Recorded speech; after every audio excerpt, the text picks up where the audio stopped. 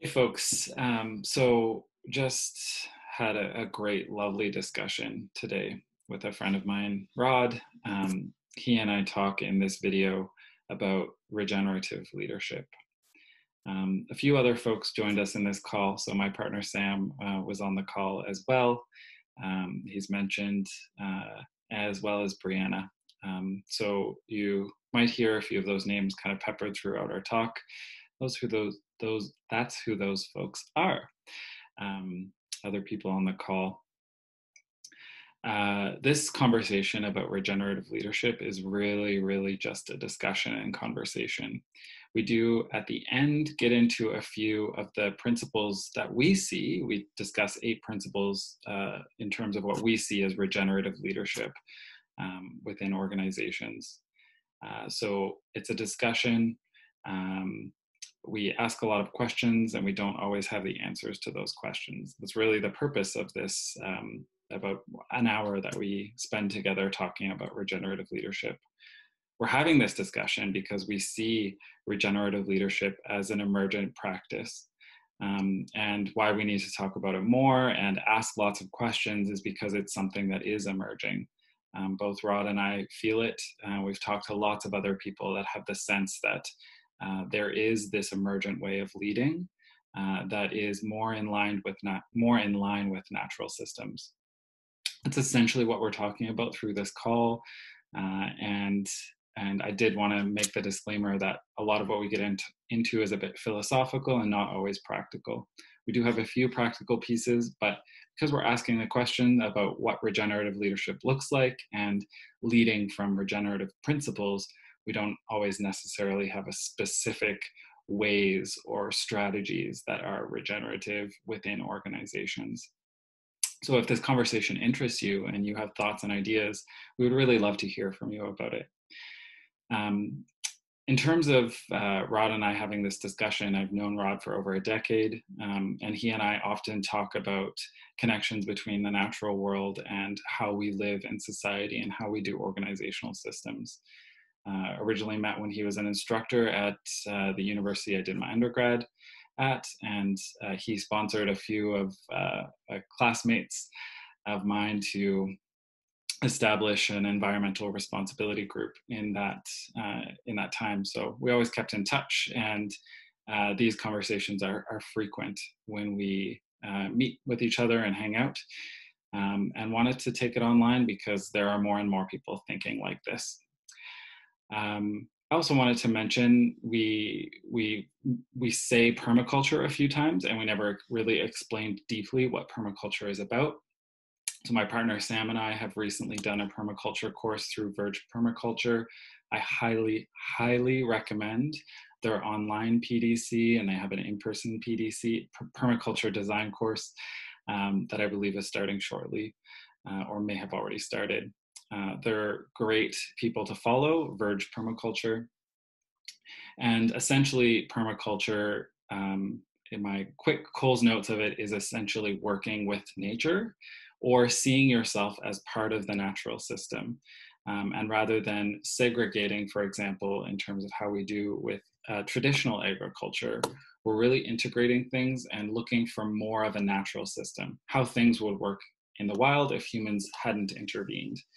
So we're leveraging the fact that nature works in a certain way in order to produce a yield that we want as human beings. So it's really partnering with nature rather than trying to control nature. And quick Google will reveal the ethics of permaculture and the principles of permaculture. But we do chat a bit about those ethics and principles within our chat. But I wanted to explain what permaculture was. Another disclaimer just is that there is a little bit of noise.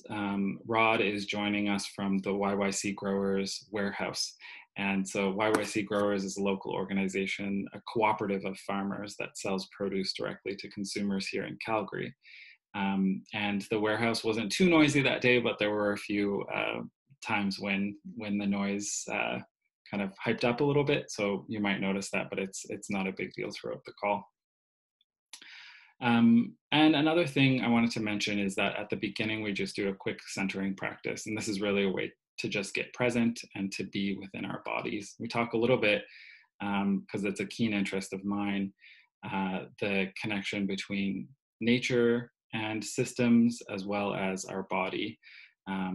So yeah, I won't talk too much more about that, but it's mentioned somewhat throughout our call. And so yeah, that's at the beginning, and it's just a few minutes long, but you can always skip that if you want.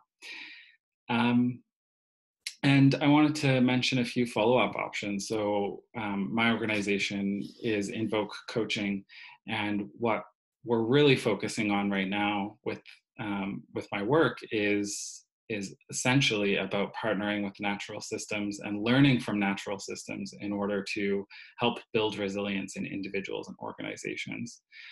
So resilience is super, super key right now in our world, and I'm confident now, having dove really deep into permaculture, that the natural world has a lot to teach us about resilience if we're willing to listen. So that's my work, and if this call interests you, if regenerative leadership interests you, I just invite you to reach out for a coffee. I'd love to talk to folks about this. And one of the things that we're setting up in the new year, 2021, is to launch a Regenerative Leadership Academy to really bring people together that are thinking in this way. So lots of options in terms of following up and keeping in touch. Here's our chat about regenerative leadership. Enjoy. If you're sitting down, just feel your, I mean, my invitation is to engage with this with your eyes open, but if you prefer to close your eyes, or if you want to just kind of look to the side so you're not looking at the screen, whatever makes you feel comfortable. If you're sitting, which looks like you are, just kind of have your feet firmly planted on the ground and feel the sit bones kind of planted in your chair. And imagine that your feet, the bottoms of your feet, have roots growing underneath them that tether you to the ground and make you feel really kind of firmly planted in this place. I notice that I start to sway. And so I invite you to imagine for a moment that you are like a tree, because you have these roots planted in the ground. And imagine that you're a tree kind of swaying in the wind, feeling yourself being moved back and forth, side to side, front and back. And just sense what it feels like to be planted here and also moving, either internally or externally. Notice in your body what is moving, what's flowing, what feels like it's standing still or stuck, what energy is circulating.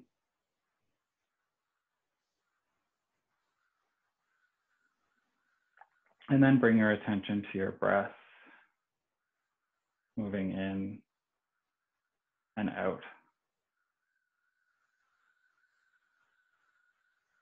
Notice the rhythm that your breath is creating.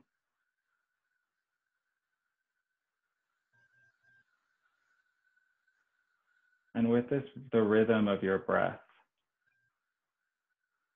I invite you to ask your breath this question.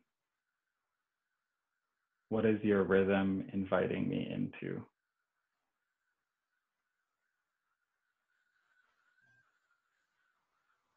What is the rhythm of your breath inviting you into? And just notice what comes up. Maybe not an answer to that question. Yeah, and then kind of come back to this space connected to each other. So thanks for letting me do that. Totally on the spot. Yeah, it's good to be present.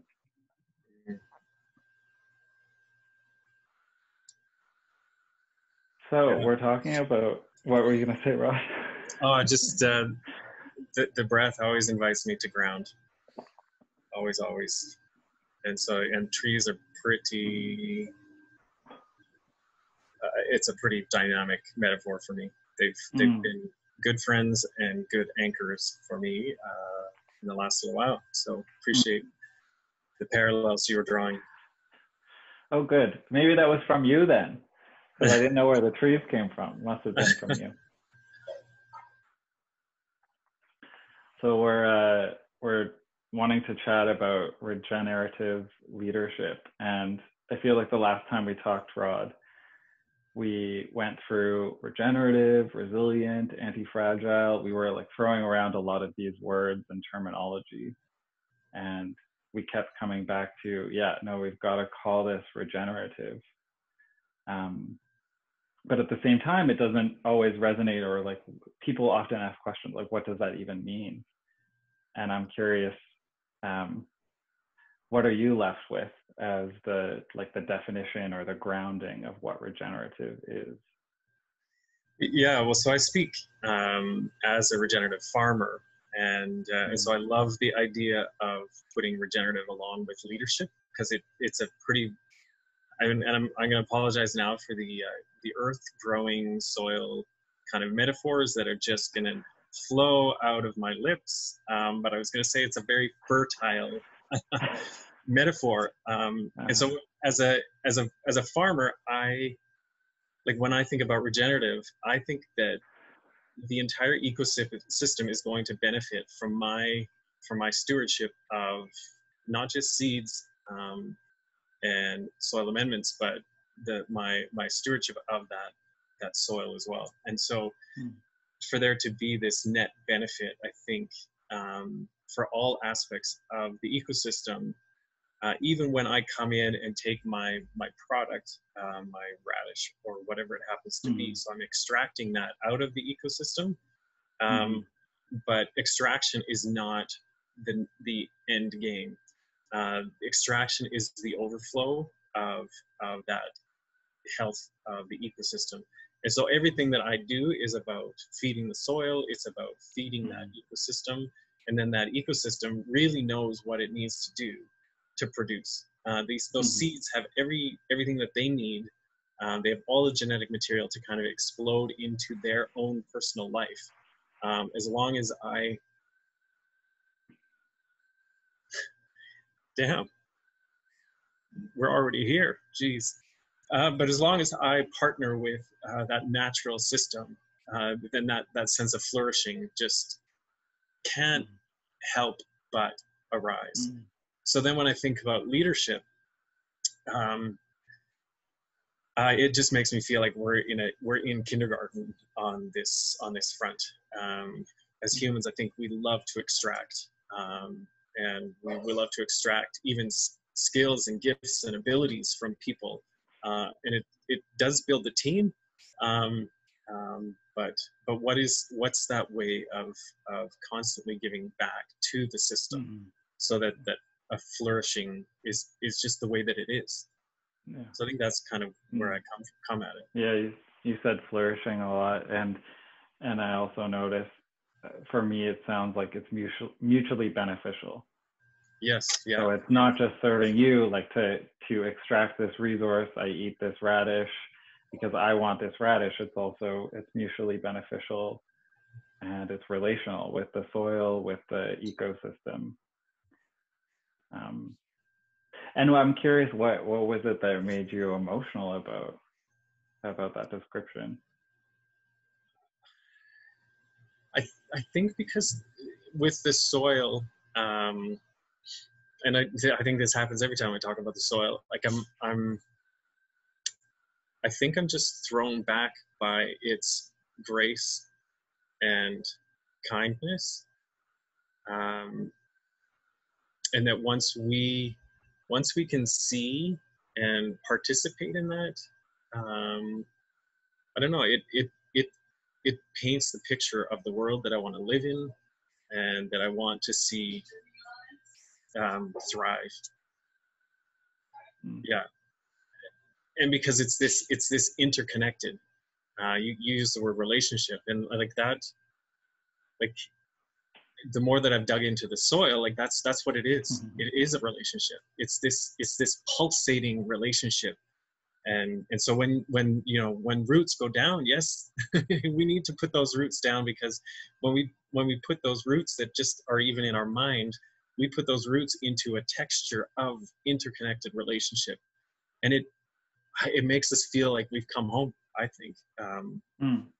it is our home. It's, you know, like, I don't want to get too, well, I'm gonna get whatever I'm gonna get right here, but like human and humus, both come from the same word, and humble is also in that same word family, and so Mm. we come from this place of soil. I mean, even the Hebrew creation story, Adam is the man, but Adamah is the earth, and so like all of these parallels, that we are part of this ecosystem, Mm. Mm. and therefore my thriving is only going to come when the ecosystem is also thriving.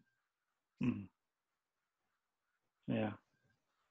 Yeah. I mean, what words that you said that stood out were this grace and kindness. Was that grace and kindness of the soil? That's still kind of ringing in my ears. What do you mean by that? You're just going for the jugular here. Um, when you put a seed in the soil, it's one small microdot. Mm. And I mean, and right now, we are in the season of harvest, and that seed has turned into canola or barley in the more conventional senses, or in your backyard, it's turned into this beautiful kind of jungle. Um, Mm. and that was one little seed. And then I guess the real grace, like, you've tended yours, and it is this beautiful fertile space, and so of course it's got this beauty. Thanks, Sam. And Mm. but if you look, like, I'm part of this Land of Dreams project, and it's really dry right now, but there's been, you know, there's a bunch of different weeds, and again, like, those have this absolute abundance that has come. We call them weeds because we don't necessarily know their gifts. We've lost sight of the gift that they want to bring to the world, but they're full, like sow thistle or prickly lettuce, depends where you are, what you want to call it. Just was like so full this season, and right now it's full of kind of little feathery seed particles, which I'm like, yikes, we're gonna get a whole lot more of that next year. Um, but this is what the ground does, and we maybe miss it because we're like, oh no, that's a weed. Let's spray the shit out of that. And but it actually is, you know, if we make a tincture, it actually calms us down. Like, it's something to calm us down. And what if Mother Nature was saying, actually, what all those beautiful humans need this season is some calming down. So if they were to make a tincture Right. with sow thistle, Yeah. they would be so set for the Yeah. fall and winter that, you know, there's a lot of Mm. anxiety that has been happening for the last 6 months. And I don't know. I like to think that the ecosystem is partnering with us, and we need to partner with her. And that's, Yeah. again, she just does it so well. So that's why I call it grace. And I guess the other part of it is, like, you can be a conventional farmer for years and years and years, spraying, like, just destroying the ecosystem below your feet. And the moment you decide to shift paths, um, she just rushes to you with a sense of Mm. vitality and diversity and Mm. production. Yeah, maybe it's not all what you want exactly, and it's not clean and tidy, but she is there and is, like, responding in such Yeah. full-hearted, full-throated joy. And I Yeah. I fear I'm getting off track here. No, it's beautiful because I think that really resonates with me. I mean, I feel goosebumps when you say that. Talk about she's rushing towards you. Yeah, because I think that was one of the biggest things for me with learning permaculture this year, is really seeing how our industrialized ecosystem has created a lot of has segregated diversity, has pulled things apart, and the invitation to permaculture, to mixing things up, to partnering with nature, to actually not partnering with nature, it's actually recognizing that we are part of nature. It's like dropping this lens that pretends that we're the ones that get to control and extract what we want. And I feel that, like, and Sam has been doing a lot of the work with tending to the garden this year, but I've felt that rushing towards, even though I'm not always the one that's out there, you know, pollinating things by hand and spending a lot of time and playing music for the garden like Sam is, I still feel this sense of she's rushing towards us, and this really, the embrace of nature.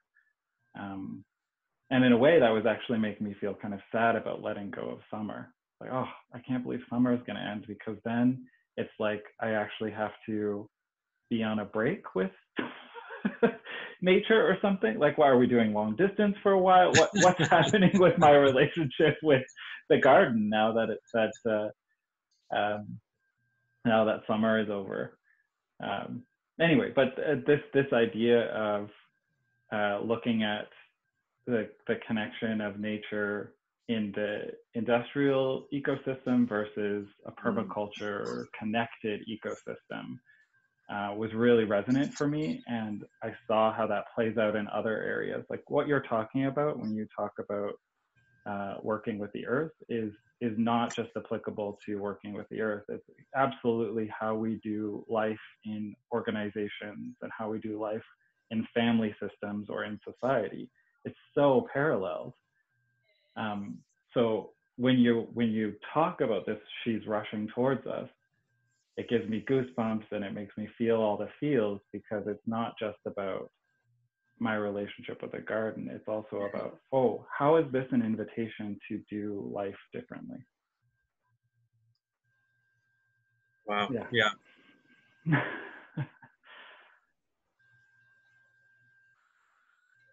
Yeah. I mean, I love having this conversation with you, Nick, because I get kind of into my, like, the earth realm only, and and yeah, it's easy to kind of lose that connection to the fact that this is the way of life, and yeah, like I'm spending time with the fact that the natural world actually vibrates at a frequency, and so then when we go out into nature, we go hiking, backpacking, living in the boonies, maybe Brianna, we connect with that kind of unadulterated frequency that you can pull up with like scientific meters. And when we go out there, we feel a sense of wholeness. We feel that sense of coming back to ourselves. You know, Lost Child in the Woods, you know, talks about, you know, nature deficit disorder. And so yeah, I love the way that you are kind of maybe catapulting me more towards the human side of this. And so it's curious then, because I mean, I'm part of YYC Growers organization, and so we've been trying to adopt some ways that we work as humans together that actually reflect this vibration, spaciousness, this kindness, this respect, but also this kind of leaning into diversity. Like it's not a like it's not a top-down kind of thing, but it's recognizing that each diverse human has a beautiful contribution to make, and so then, but then how do we organize ourselves in a way that allows that contribution to flourish? Yeah. And as soon as you said this, each diverse human has a contribution to make, I thought immediately about the weeds and the classification within the structure of our society of this this is something we want to produce and extract, and these are the things we don't want to produce and extract. So let's control and regulate and turn down the volume on these things and turn up the volume on this, which to a certain extent makes sense. Like as we intervene as humans within the ecosystem, it makes sense that we'd want to maybe get certain things out of it. I think that's part of our relationship with the system. But I'm curious, what are your thoughts about what I just said? Well, I mean, immediately it brings up, and I don't think we talked about this in our little pre-conversation, Nick. So, yeah. But it brings up my favorite book from 2019, which is called The Patterning Instinct by Jeremy Lent. And he really talks about, like very much, we as humans, one of the things that we do to survive is we categorize. And our entire education system is built on us creating categories, because it helps us organize and understand and learn. And so we have this need as human beings to kind of create a structure. The problem is that can then dominate. The structure dominates, and then all of this division is just the dominating piece of our world. And so, listening to you say, yeah, so there's words and or weeds, and they offer us a gift, which we've already talked about. But most people listening to this are like, come on, let's get real, gentlemen. But I think you're absolutely right. And so from our Western mind, this is what this book really kind of hit home to me. From our Western mind, we want to see things as good or bad. And so we immediately, something comes in and we judge it.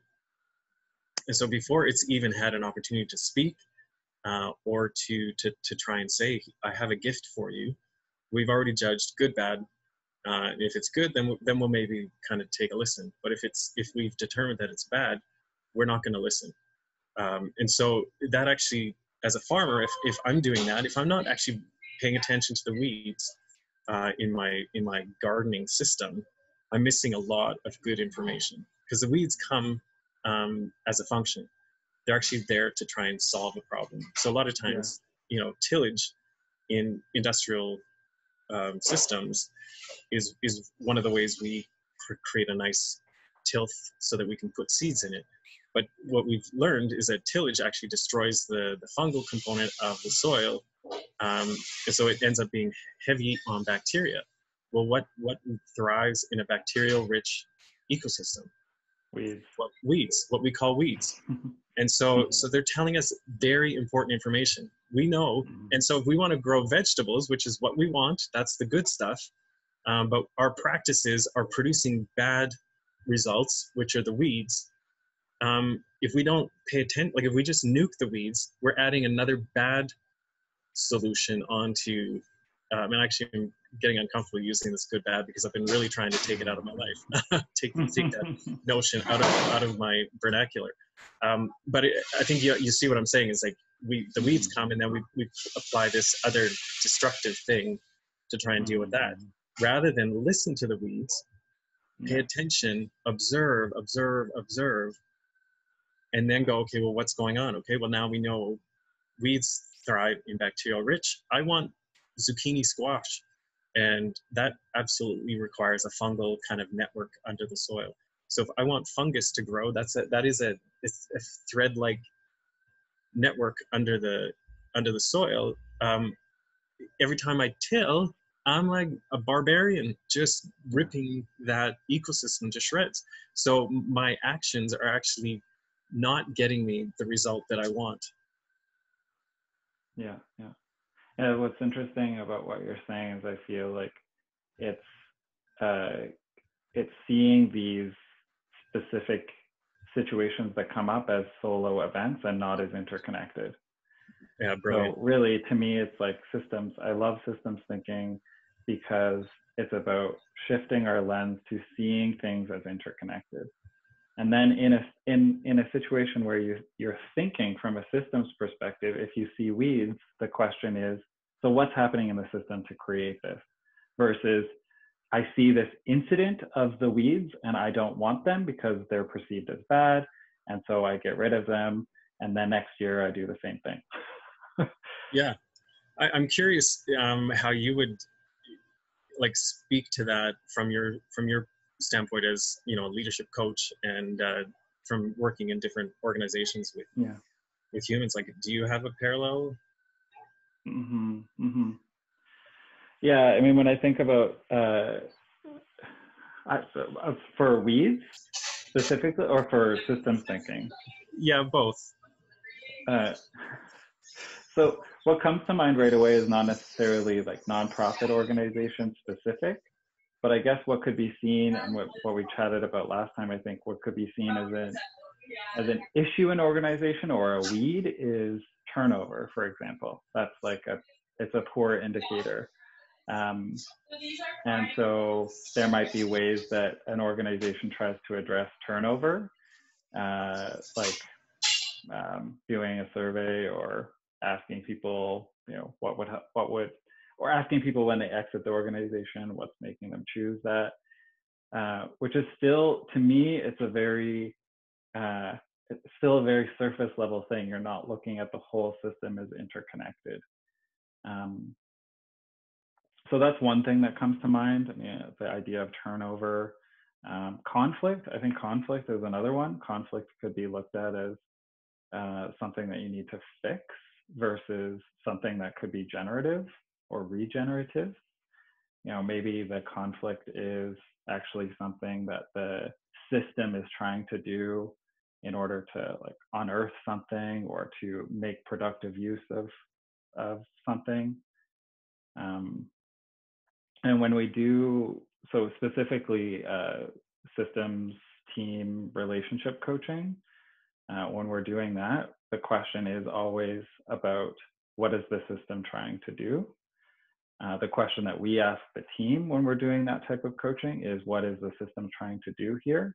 So we're trying to get people to think that way. Not me as the coach saying, oh, this is what the system is doing, but it's really about everyone within the system tapping into the intelligence that's there in the room. So, I mean, those are two things that I think, you know, conflict, turnover, or organizational things that could come up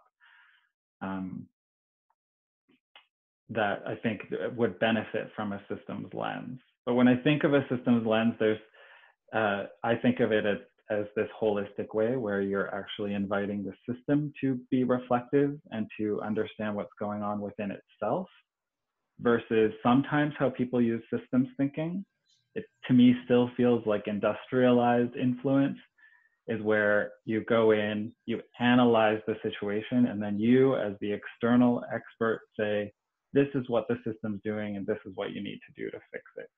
Or that I don't think is a holistic approach, and one of the reasons I don't do that type of systems coaching. Yeah, that's what comes to mind for me. What comes up for you in terms of, yeah, like even YYC growers right now? What do you see as organizational weeds? Yeah, I mean, that's a good good question. I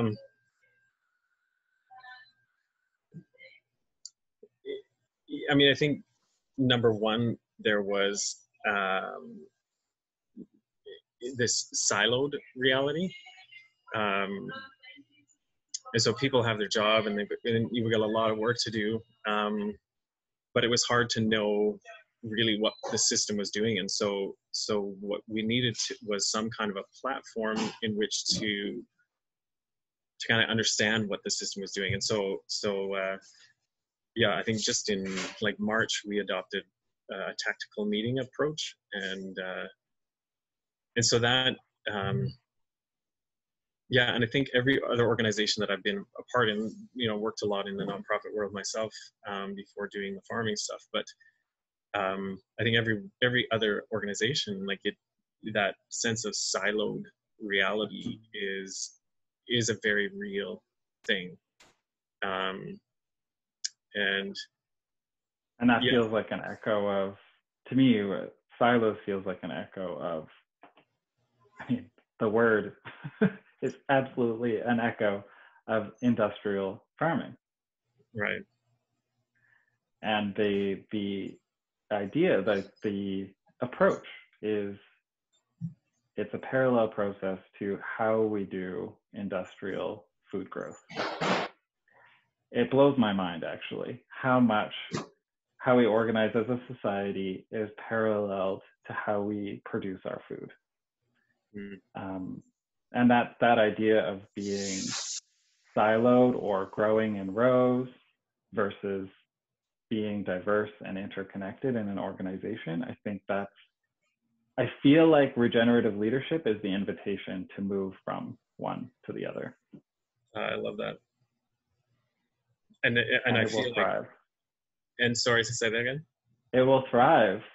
Yes. Yeah. Yeah. Well, and I feel like then so then the real tension is like then moving from this awareness into the pragmatics. I think one of the things that took me out of nonprofit work was the fact that, farming is very tangible, very tactile. And you see what you do, and life is produced. Whereas in the nonprofit, you're like, it's a big question mark over your head all the time. Am I doing anything here? But then I'm like, on these tactical meetings, I'm like, we've had these incredible, is this really my work, colleagues? Having this kind of heart-oriented check-ins and check-outs at every meeting. So we have this human moment where you come with your full humanity into the meeting. Then we do our meeting, which is very precise and very ordered. And then we talk about, what we need from team members. And then we do this other human checkout. And for me, it's just been such an inspirational thing to be a part of, because I think everything in me has wanted a structure that elevated the human experience in our work. So you've mentioned a few times the approach to a shared leadership approach that you're using at YYC Growers. And this is often what we connect around is non-hierarchy. I don't know if that's the right way to put it. For me, it's the right way to put it. Not that hierarchy is bad. So this is my newest letting go of. I'm letting go of the idea that hierarchy is bad. I think I used to think that way, even when I was in it, even when I was a person that was in the hierarchy. I actually felt that it was bad, but I think that it's not resilient. It's not regenerative. It's not anti-fragile to only have hierarchy as the way that we approach organizational dynamics and society too. It's like we have this one structure that we will model everything after. And if we have one way of doing things across our society and across our organization, that's bad for all of us. It's very fragile. So to me, this is where I've come to, is that to have as much diversity in how we approach structures, organizing ourselves. And I think that goes for family systems just as much as it goes for organizational or societal systems.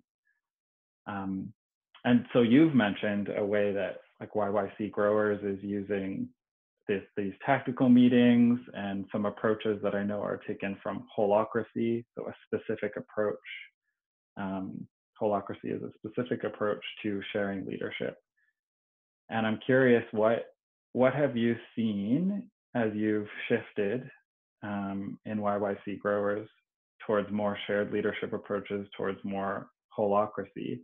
What have you seen or noticed in the system itself? Yeah, beautiful question, beautiful words, Nick. The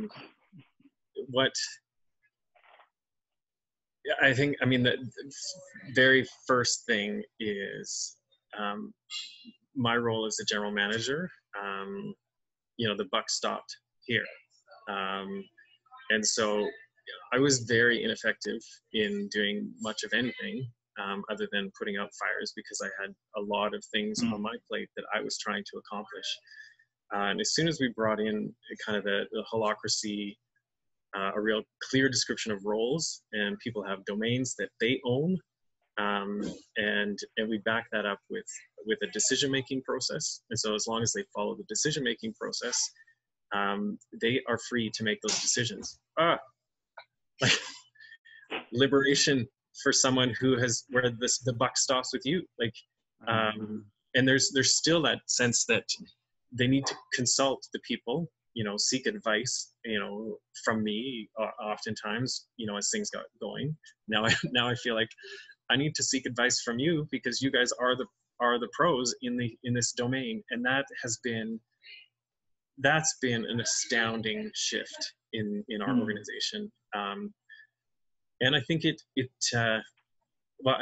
this one young student, he's back at school, so he's shifted roles, but he's pretty much kind of seen a lot of what we do and has been in charge of a lot of what we do. And to see him thrive in this place of responsibility, we kind of exhausted him a little bit.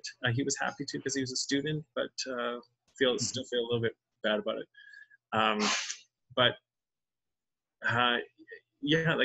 Today is his first day where he's not in the warehouse, and I texted him like, "What is this? This isn't even a real day, because Logan's not here. Like, we're in this new space." But I don't know if you can hear a little bit of the warehouse background noise here, but we got 2 new employees, and they now are taking on that domain. They're a little nervous, because they're kind of on their own today. Just another one of our colleagues had a massive migraine and had to sit today out. So I'm sitting here doing this call. I feel quite comfortable that, they're going to crush it, even though they're nervous. And so that's a huge shift. Whereas I'd have this hyper sense of responsibility that this entire organization is going to collapse if I'm not like gutting it out in every aspect, in every corner. And so I feel like I have a much better life because of some of these practices that we've adopted. Yeah, I can really feel that from you, because there was almost like an exhale, like a relief of when we moved into holacracy. This allowed for not all of the weight to be on me, which is definitely a dynamic I see within organizations. I mean, my frame of reference is really nonprofit organizations, where usually the senior leaders feel the most amount of, not the most amount, that's not fair to say. They feel this heavy weight of organizational responsibility, and other leaders within the organization or frontline staff feel not empowered to make decisions for themselves. And it's just, to me, it's just like, oh, okay, well, like, but these things add up. Like, there seems like a simple solution. Like, you're overwhelmed, you're unengaged. Like, can we not, like, kind of share? Yeah.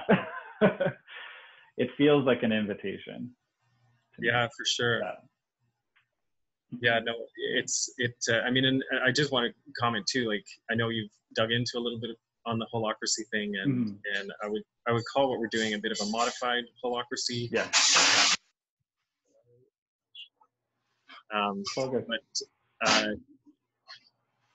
largely because holacracy, I think, is just, it's a lot of rules. Yeah. So my understanding of what, like, when I've looked into holacracy a bit, attending your meeting as well, it gave me a good view.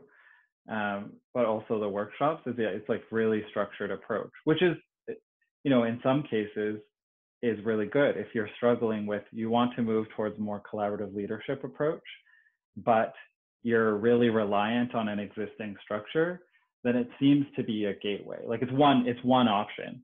And in terms of diversity, I would say, like, holacracy is one option. There are so many other unexplored options, and I think options that will emerge for sharing leadership as we move forward. And I think it's great, like the idea of adapting, taking some components of holacracy and adapting it for your particular system shows some resiliency, some regenerativeness.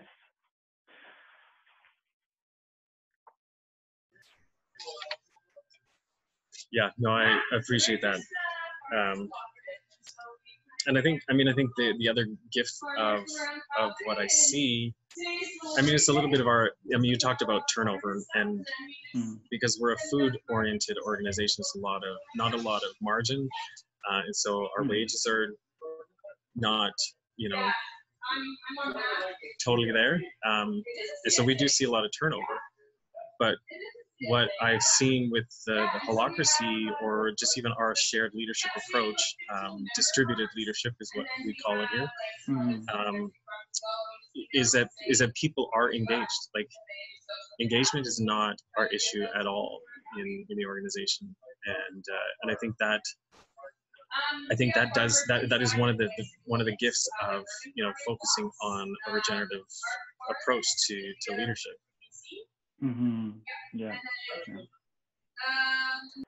Yeah, one thing we talked about last time we connected was the tension between wanting to create something as a leader and then the idea of what's going to emerge within the system. So I'm really interested in this because I don't have an answer to this question, as per most things in this conversation. That's why it's a conversation kind of workshop.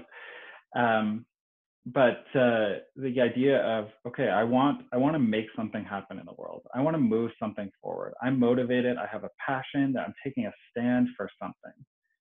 I mean, that is typically, I think, what we think about when we think about leadership. And I don't think that's bad. But I think it's in tension with the idea of what is emerging in this system. What's happening? Is there resonance with what I want to do and the needs in the world? Yeah, so what do you think? I don't know if I can leave it with you first, put you on the spot, but what do you think we need to pay attention to in that tension or in that balance? This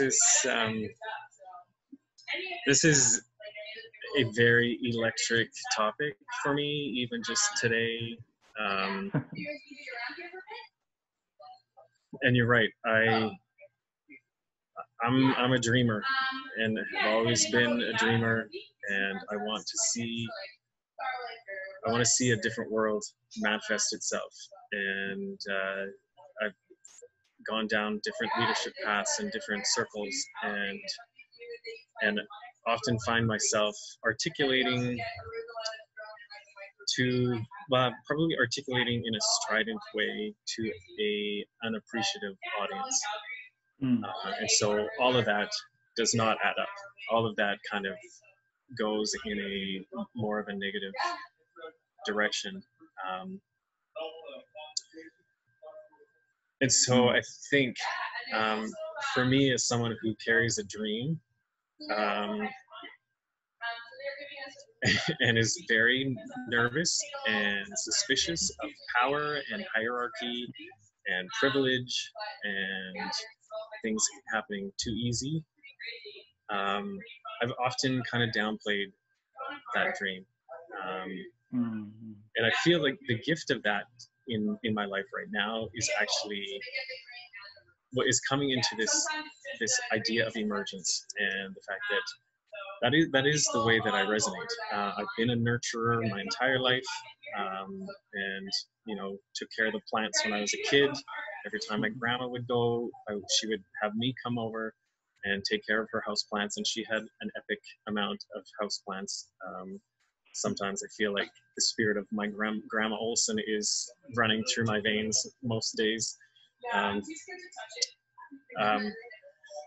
So having a dream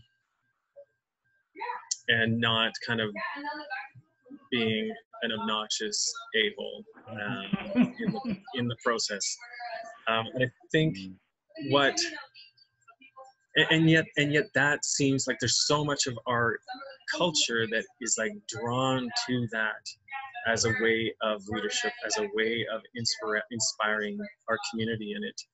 You know, and so I've lived my life going, okay, I just need to be a little bit more like that. And this morning I had this incredible moment of integration that I can't even believe it. Because I've anchored, I've wanted to go outside myself to find these anchoring moments of brilliance, of insight, and they've all kind of happened as these encounters. One is like hugging a tree, and the tree's like, you know, Rod, just calm down, root down, root down. You know, like even encounters like that where I feel like the trees are talking to me. There is this externalized kind of reality to it, and I think if I'm to pay attention as a leader who wants to see something emerge,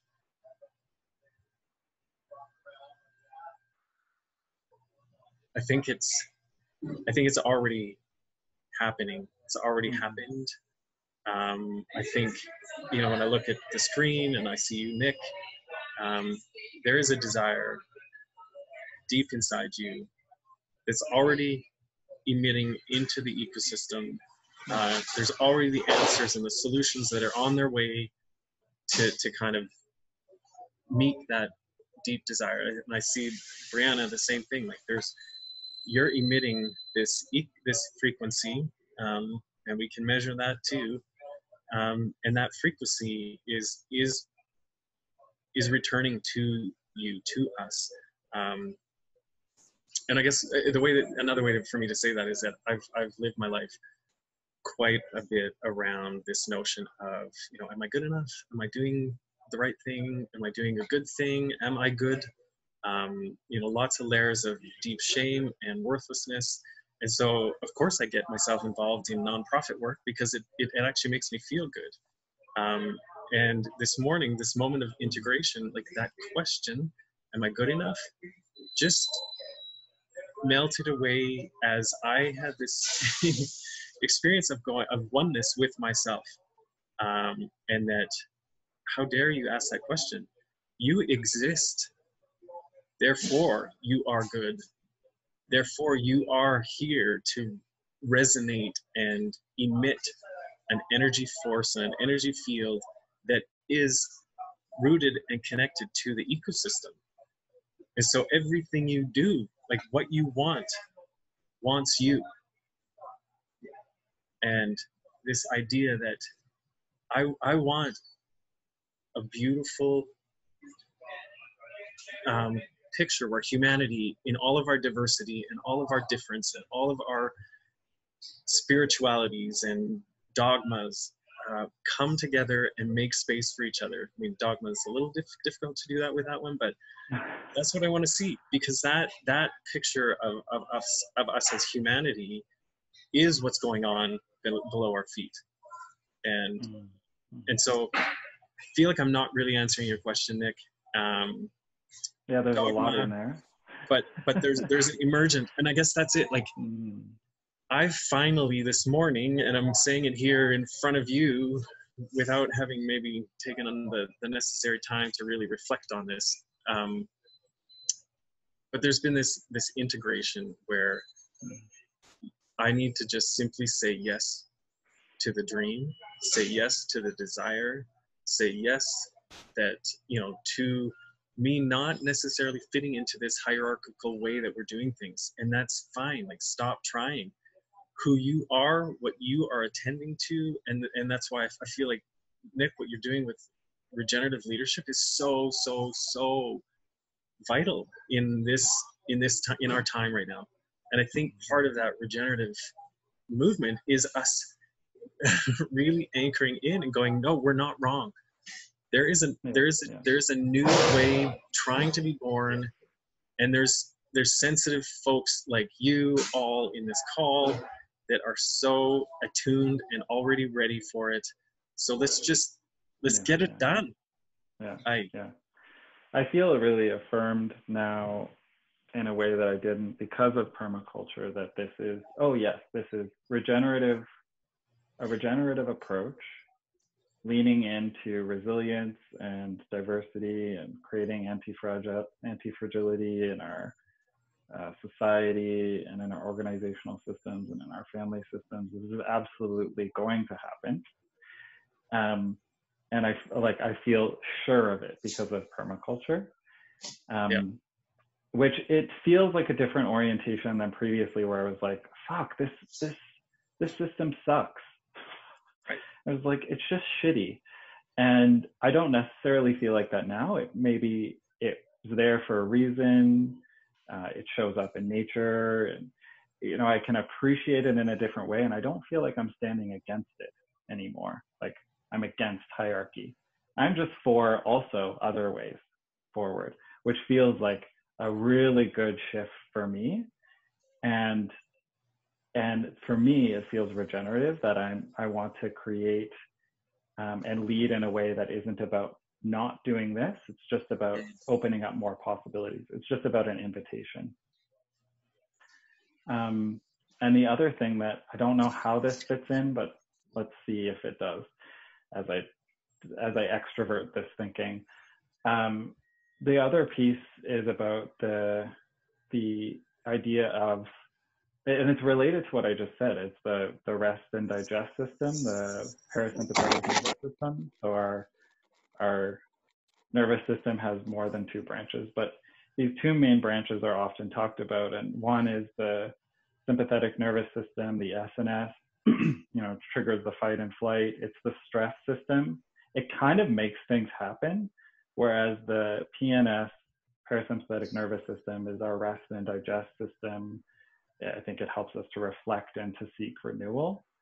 And I feel like there's actually this embodiment thing that I now am doing when my neck isn't forward and I'm in the future, hoping that things will be different, trying to make things happen. This is my embodied way of doing that. I stick my neck out.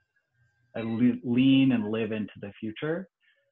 Whereas when my neck is aligned, when I am in this embodiment, I feel this immediately. Like even in this call, in this moment, I feel an immediate shift when I move through that different embodiment, where I'm actually accessing I don't know, I don't have an MRI or anything going on, but I think I'm accessing my parasympathetic nervous system, which is actually the PNS is when you're taking a stand for something, that's a positive emotional attractor. And so that is an engagement of the parasympathetic nervous system. You're actually creating a positive, like when you resonate more with people, whereas the SNS often, because you're, fight or flight, like get out of this, make something happen, you're creating a negative emotional attractor.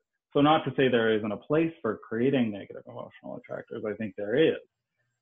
But I think my orientation to accessing more of my parasympathetic nervous system helps me to live in the moment and to know, okay, actually this thing is going to happen, this emergence is going to happen.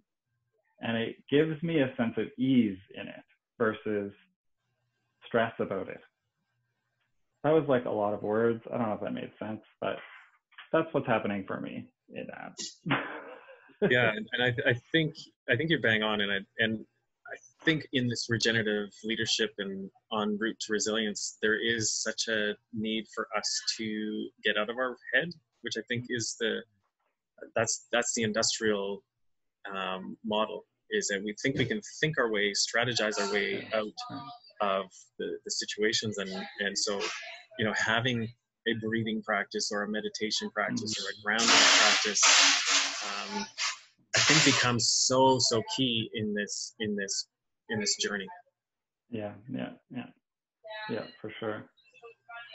Yeah, living into the body. And I think to me, there's this parallel between accessing more of my body wisdom as well as accessing the wisdom of nature. It feels like those journeys are deepening at the same time. I'm like, oh, right, yeah, like my body and my brain, like this is also a part of nature. But it's something that we don't often bring. We don't bring nature and we don't bring the body to the workplace very much. We're really reliant it feels like on, as you said, our head, solving problems more cognitively. Yeah, so that feels like another invitation for us. How do we actually bring the body and therefore more of our ecosystem into workplaces? Brilliant. This call has more questions than answers. Right. That should have been a disclaimer, but anyway. Well, and I loved what you just said there, because if we think back to the gardening world, a plant is this living technology that takes carbon dioxide out of the atmosphere, sends it down its leaves into its root system, and exchanges that carbon dioxide into sugars for the microbial life, and then emits an oxygen. So it's like this beautiful technology that's exactly what we need for this time in our life. And I just had this picture of us as humans, in our, like, with an activated PNS, parents and blah blah blah. We are, like you said, we're more open. We like, that's where that compassion and kindness is going to thrive. Like, we as human beings are also these little technologies required for this time in our history as well. Mm-hmm. So I just got super excited about that notion that, yeah, like, let's practice being these sonar emitters of energy fields that are on the hunt for other regenerative leaders that are trying to do this good work. Because we need each other right now. It's out there, and that's, when you say that again, I come back to soil. So as a metaphor, I think that the connection between people that are in this emergence, or resonating with what's emerging, or what we're being invited to step into more regenerative approaches, more resilient ways of being together, that these people are out there more and more. And the more I talk about it, the more I'm like, oh my gosh, and people resonate with it. And so it's really exciting. And to me, that feels a bit like the soil, or the soil health, or the mycelial network, the connection, the interconnection underneath the soil that's going to create the space for this. So for me, just the idea of talking about it and resonating and connecting around it, even if it's still somewhat, as I said, are there practical tools that you can take away from this conversation today? I don't know. But we need to have more conversations like this in order to get there, I think. Agreed. So I wanted to go, because we had these like core principles for regenerative leadership that we like completely skipped over because we went deep really fast. And so I just want to say what they are, and Rod, you can fill in any blanks that I've left here. So I think in order to be leading regeneratively, or to be creating regenerative organizations, as Rod and I talked about this in preparation, we came up with 8 things. One is that these organizations, these people are life affirming, diverse, and perhaps along with that, interconnected. These organizations and leaders understand seasons and cycles. It's not just all about production. There's also the PNS, there's the parasympathetic nervous system, there's rest and digest, which is undervalued in our society. That's 4: life affirming, diverse, interconnected, seasonal, and cycles. The 5th is the idea of self-regulation, observation, and feedback oriented. So not just, I think that's the systems awareness piece that we're talking about, not just making the thing happen, but also open to the idea of seeing what the system is trying to create, observing that, taking in that feedback, and self-regulating. The 6th is understanding that things are always changing and shifting within the ecosystem. Things aren't static. Things are always growing. There's new relationships. There's a new piece coming up. The 7th is is balancing all ecosystem needs. So this is the,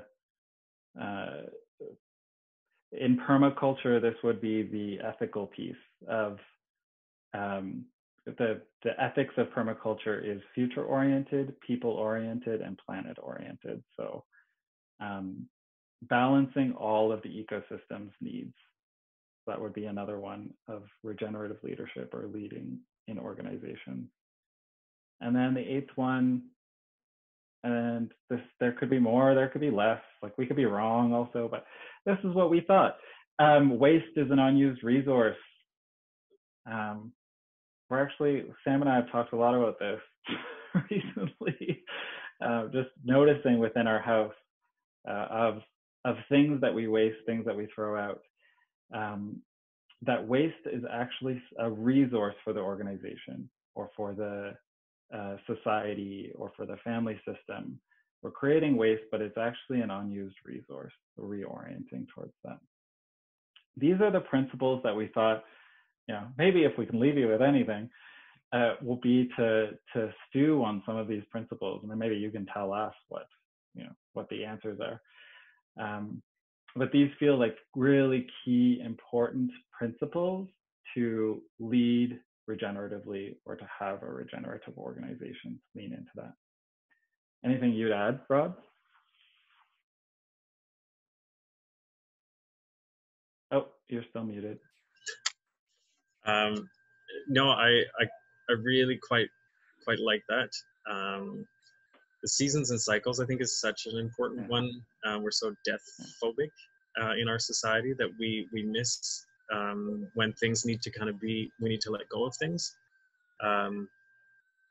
Yeah, and then that the notion of the dynamic reality of organizations, of living systems, and yeah, the fact that we need what was the observation one? Yeah, so we need number 5 in order to deal with number 6.